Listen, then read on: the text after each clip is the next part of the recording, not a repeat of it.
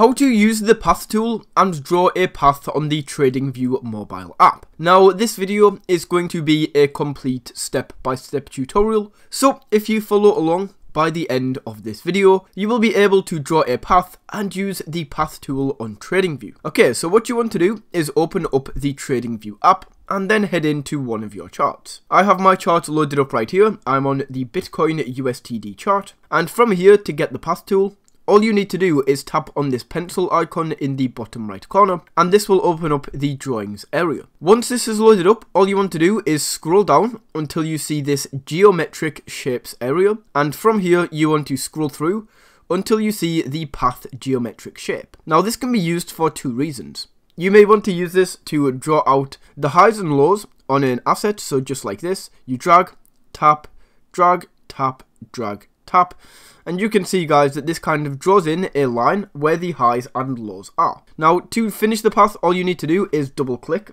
and as you can see, that path is drawn. And then the second way that you can use this tool is to actually go ahead and predict the price of the asset. So let me say that maybe Bitcoin is going to kind of go here and then drop a bit and then go up, retest this line, and then we will drop again. And you can see, guys, that once again, if you draw that in, that is how you can use the path tool on TradingView.